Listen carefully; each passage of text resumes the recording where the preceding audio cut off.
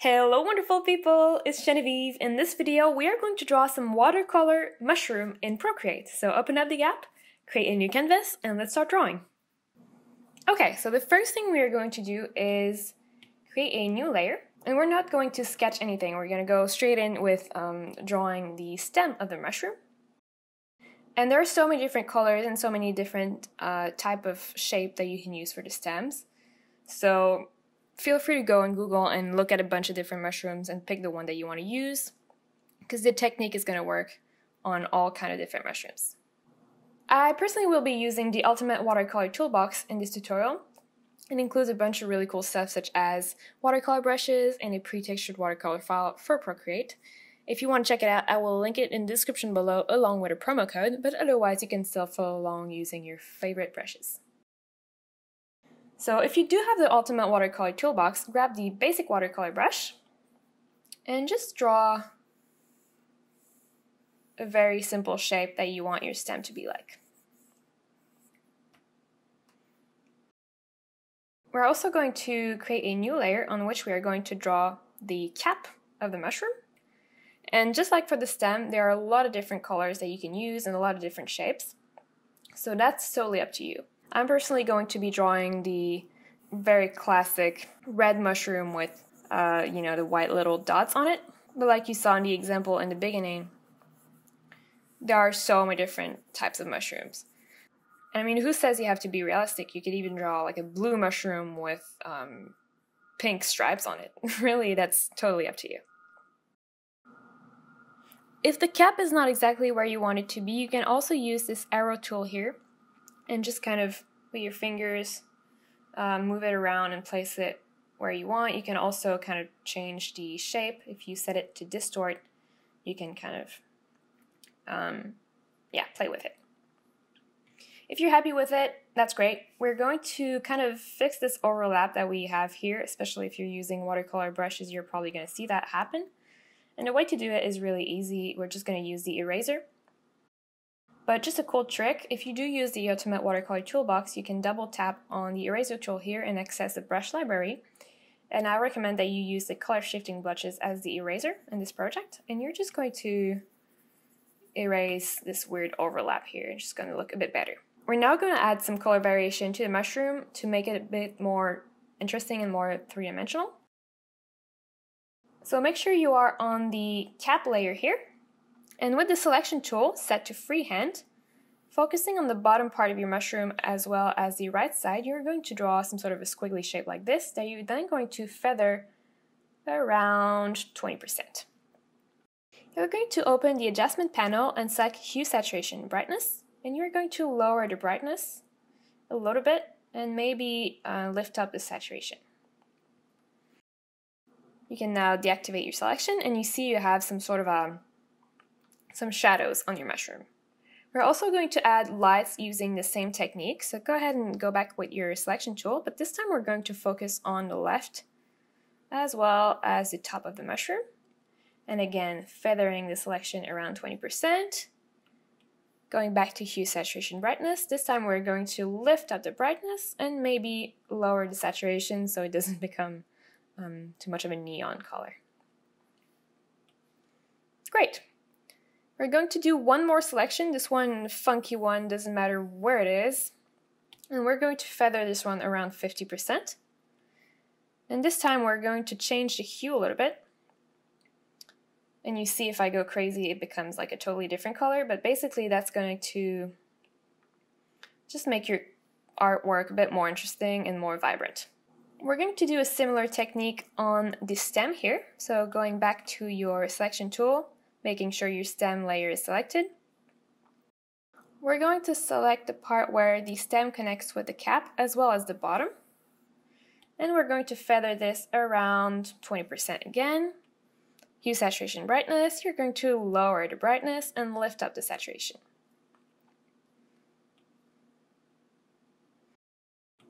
Again with the selection tool, this time we're going to select just the left side of the stem and feather it around 15% and lift up the brightness as well as lower the saturation. Just so slightly. So you see now your mushroom has some sort of a three-dimensional feel to it, but we're going to add even more of it by adding some lights on the cap. So select your cap layer and making sure your eraser is still on color shifting blotches. You're going to erase a little bit on the top left part of your cap.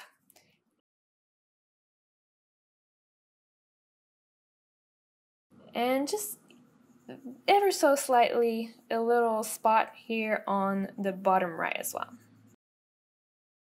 Now you see if we zoom out, it looks really cool. It's like there is some light bouncing on the mushroom. We're also going to add some dirt on the bottom part of the stem here. So go ahead and select your stem layer, and we're going to activate Alpha Lock. And to do that, when your layer is selected, you just tap on it and it opens a menu here. And you can click on Alpha Lock. And you're going to see that the layer here kind of has this checkered pattern in the back. And what it does basically is that whatever you're going to draw on this layer is going to stay within the color that was already on the layer when you activated Alpha Lock. So in our case, we're going to use the color shifting blotches if you have the Ultimate Watercolor toolbox. Otherwise, you can pick a airbrushing brush here. And we're also going to pick a nice dark brown color. And we're just going to draw on the bottom part of your mushroom some dark spots. And you see it stayed within the color that was already there. This next step is kind of depending on the type of mushroom that you chose. But in my case, I want to add some white speckles on the cap. And to do that, I am going to select the cap layer here. And I'm going to use the salt brush. The color of the salt brush doesn't matter. All that matters is that you drag from a white section of your canvas towards the color. And you can see that it adds some really nice white speckles. So you can change the size a couple times so you have different sizes.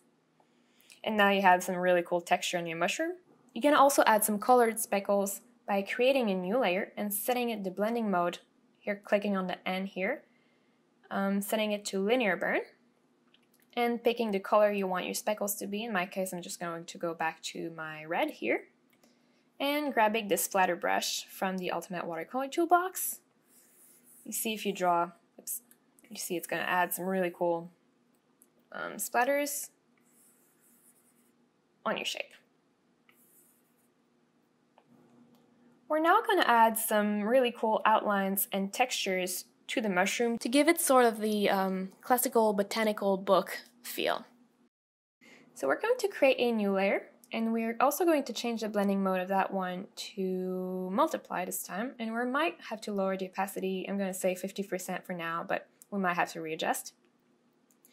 And we're going to pick a nice gray brownish type of color, as well as a sketching brush. In my case, I'm going to use the coloring pencil, but feel free to use any sketching brush that you know you like. And we're just going to really quickly kind of outline the color here. And we do want to have some sort of the doubling line effect here. We don't want to have just some line art, like perfect line art that you would see in cartoons. That's not the look we're going for. We're going for something that looks more organic and handmade.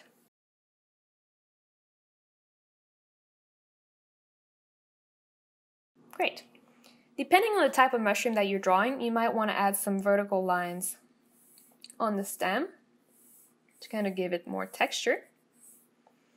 And some mushrooms even have lines on the cap like this, but not this one, so I'm just going to undo what I did. But feel free to add some to yours. That is totally okay. We're going to create one more layer and set it to linear burn. And again, I'm going to lower the opacity to 50, but we might have to kind of rearrange that. And we're going to add some really nice crosshatch shadows. So sticking with the same color, same brush, you're just going to draw some thin diagonal lines where the shadows are on your mushroom. So for the stalk, it's probably going to be,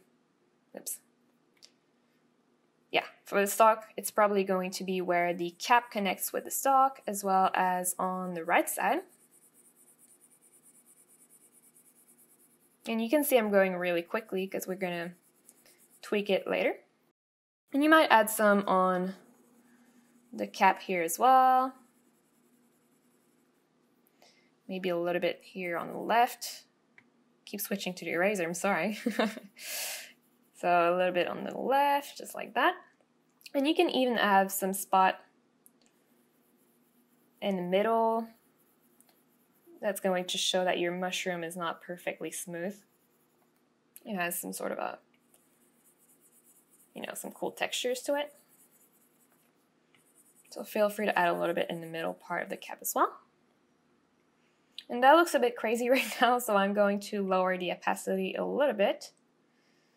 Not too much. And I'm going to grab my eraser again, still set to color shifting blotches or airbrushing. I'm going to go over kind of the ends of my my lines, so kind of the pointy parts.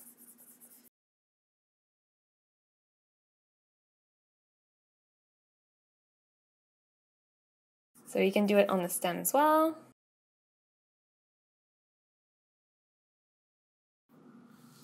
And while we have this eraser tool selected, go back to your outline layer and just erase the outlines on the part of mushrooms that are a bit lighter. So probably on the top left of the cap as well as on the left side of the stem. And that just opens up the illustration a little bit and make it feel a bit more soft. So there you go, that is the basic technique to draw a watercolor mushroom in Procreate.